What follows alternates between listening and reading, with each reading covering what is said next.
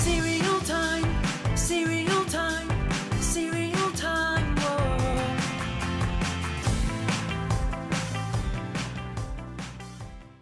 What's up, cereal heads? Today we're going to talk about WWF Superstars cereal. This cereal was released in 1991 when pro wrestling was extremely popular. Like a lot of boys my age, I was into wrestling in the late 80s and the early 90s. Then I kind of fell out of interest with it for a few years until The Rock and other superstars brought me back in the late 90s. And today it's been about 10 years or so since I really follow pro wrestling.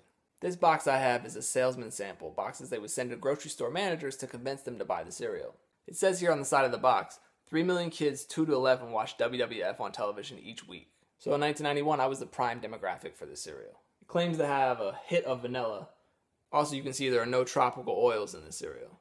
Around this time, tropical oils like coconut oil and palm oil were big no-nos due to saturated fats. Kids' cereals were trying to convince parents that they were healthy, even though there's still a ridiculous amount of sugar in them. Some of these boxes contain chances to win tickets to WrestleMania 8, which pitted Hulk Hogan against Sid Justice and Ric Flair against Randy Savage. Sadly, this isn't one of those boxes. There are 4 different versions of this box. There's the one that I have here with Ultimate Warrior and Hulk Hogan on it. Then there was one with just Hulk Hogan on it, and one with just the Ultimate Warrior. He recently died of a heart attack in April of 2014. And there's a last box which had my favorite tag team of all time on it.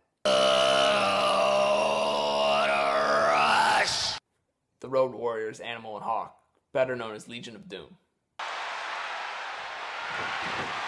Animal and Hawk had a great career, but it was later tarnished, in my opinion, by a classless WWE storyline. See, Hawk was battling alcoholism and addiction in his real life, and they thought they should incorporate that into an on-screen storyline. He would show up to matches drunk, and it finally culminated in a stunt where the new LOD member, Draws, pushed an inebriated Hawk off the Jumbotron, killing him. Get a shirt. No. Oh, what? God almighty. A couple months after that, Owen Hart would fall from the rafters and actually die. Then, a few months after that, Draws would be paralyzed by a botched move in the ring. And after battling addiction for years, Hawk would die of a heart attack in 2003. Okay, enough of the depressing pro wrestling stuff. Let's open this box of cereal.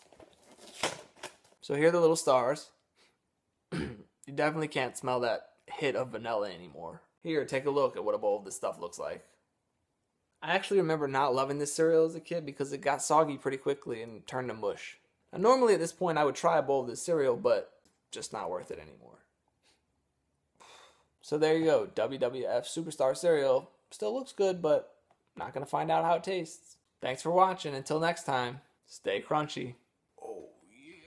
Cereal time, cereal time.